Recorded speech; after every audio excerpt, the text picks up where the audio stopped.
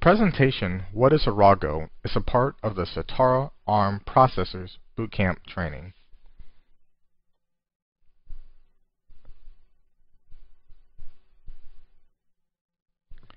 You're probably wondering, what is Arago, and why on earth should you care?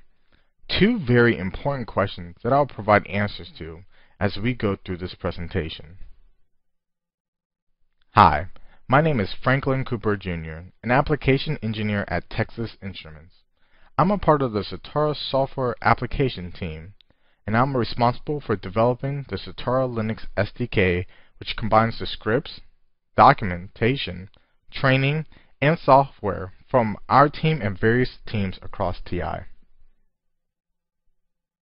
So the very first question is, what is Arago? Arago is a Linux distribution tailored for TI's embedded devices. It was created by Texas Instruments to provide a stable and supported foundation for customers to build on top of. It is the Linux distribution used in various TI Linux SDKs, including the Satara Linux SDK. Arago is built using the Open Embedded and Yocto framework and is completely open and free to use. You may have used the Arago distribution without being aware of it. For example, if you purchase one of our AM335X EVMs with a built-in display such as the AM335X starter kit, you will see this fancy application called Matrix.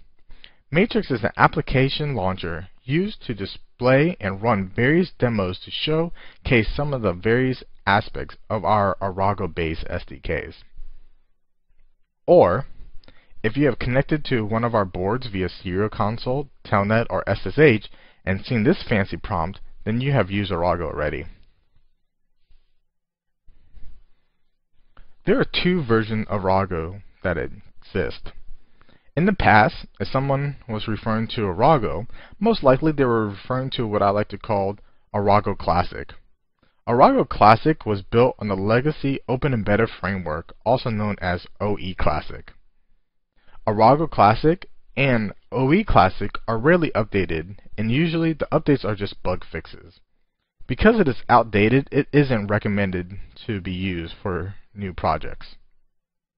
Arago is the latest version of Arago and is built on the latest Open Embedded framework, and at its core depends on OE Core that I'll talk about in the next slide.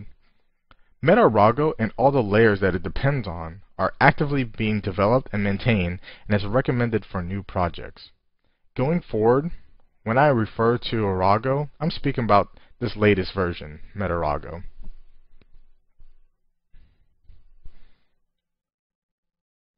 So, before we get started and explain the different layers, two important keywords that I'd like to talk about in case you're not familiar with Open Embedded. First, a recipe is metadata that contains all the instructions to build and package a given piece of software from scratch.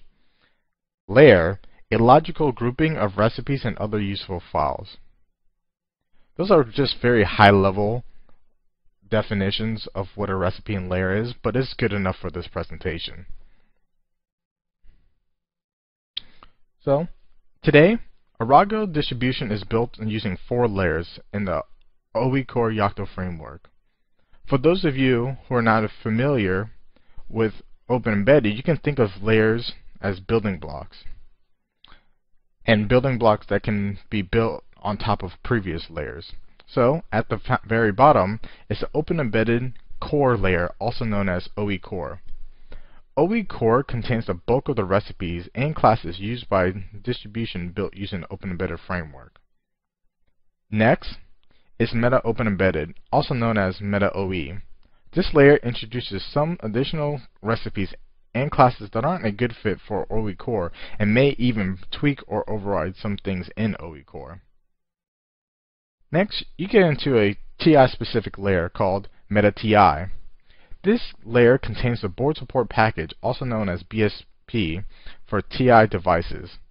This is where you would go to find various recipes for the Linux kernel, U-boot, graphics SDK, and other TI software and device drivers.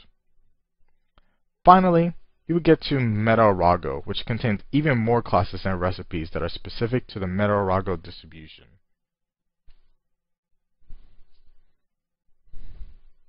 So, the second question is, why should you care? If you're familiar with Linux in general, you probably use or know the Ubuntu distribution.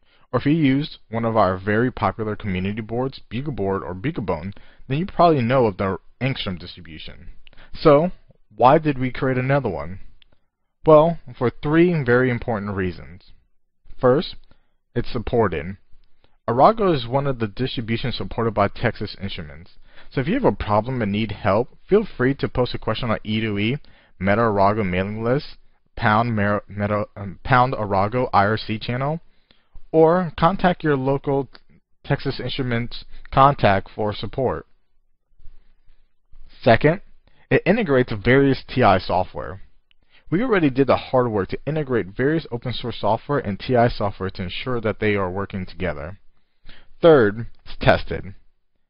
We verified and tested that all these pieces work together and fix bugs encountered during our testing process. I'll elaborate a little bit more on points 2 and 3. As I mentioned earlier, many separate teams within TI create software or add support for TI devices in existing software. We may have separate teams that work on the U-boot, the kernel, the graphics for the SGX core that some devices support, and wireless to add support for the WiLink wireless module. And if you want to use Qt with SGX integration, then tweaks need to be made to Qt.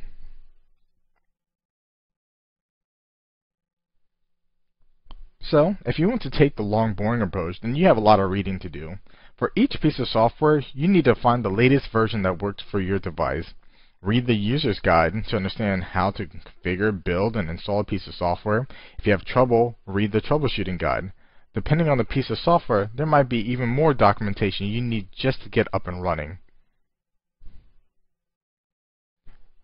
So let's go through a little example of something a customer might end up doing. Warning: what you're about to see are actual screenshots of documentation. These are only a handful of documents that you may end up reading, and the documents are a lot longer than what you see here. So you're working on a fancy wireless product with a display, and you decide to use the AM335X along with the TI WiLink module. You find the right documentation on how to build the software to get WLAN working on the WiLink module. Compiling is failing because there are software dependencies you need to build and configure first, and there's a documentation for that. You download the latest version of these software dependencies and everything builds fine. You think you're done, but you realize you need to go through the same process to get Bluetooth working. Once that's done, you boot up the board and realize the wireless and Bluetooth is not working, because you missed a part of the documentation which mentioned that you need a very specific version of the software dependencies that you ran into issues previously. Eventually, you managed to get WiLink working, so your next test is to integrate the drivers and libraries provided by the graphics SDK. This SDK contains everything you need to use the SGX core that your company paid extra for. You find the user's guide and manage to build the graphics SDK. Confident, you speed through the guide on how to integrate the graphics SDK with Qt. Qt takes a long time to build, so you may not realize you made a mistake until 4 hours into the build process when you get a compiling error. Or after finished building and you test it out, you realize you configured it incorrectly. So why go through all the hassle of reading these documentation when the work has already been done for you? Simply pick what you want and know that it will be configured and built properly for you. We want to add WiLink, Wi-Fi, and Bluetooth support and avoid dealing with the build and dependency issues. Simply use the package group Arago TI SDK connectivity.bb recipe. Want to enable the SGX features also? Include the package group Arago TI SDK graphics.bb recipe. Want to add Qt and automatically integrate SGX support and get it right the first time? Use the package group Arago TI SDK Qt.bb recipe.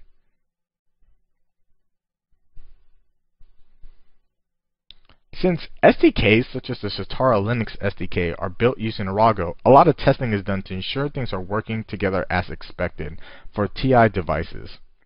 This means software created by various teams are brought together for the first time and ran simultaneously to ensure everything runs as expected. Sometimes the unexpected happens, and it's better for us to run into these issues before you do. We didn't expect the GStreamer FBdev plugin to break on the AM335X, but once we found out, we were able to push a patch and add it to the Arago distribution to make sure you don't run into the same issue. Sometimes these issues are discovered after a given piece of software has been released and must wait for the next version several months away to incorporate the fix. Well, Arago users don't have that problem. Once a fix has been created, a patch can be pushed and available for Arago users in hours or days rather than weeks or months. If a given piece of software is a part of the Arago distribution, rest assured that it will just work, unless some release note says otherwise. In this presentation, we cover two very important topics. 1. What is Arago?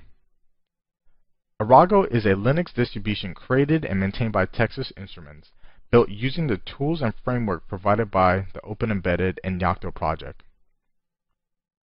Why should you care? 1. It's supported. Get the help you need from TI when you're stuck. 2. Integrates various TI software. Spend time learning how to differentiate instead of wasting it on how to integrate. 3. Tested. Leverage the time, money, and resources TI has spent to test and validate that everything is working as smooth as possible. Thanks for taking the time to watch this presentation, and if you want to learn more, please visit ti.com/SataraBootcamp. Additional training about various components of our Satara SDK is included. Coming soon is in-depth Yocto and OE core training. Thank you.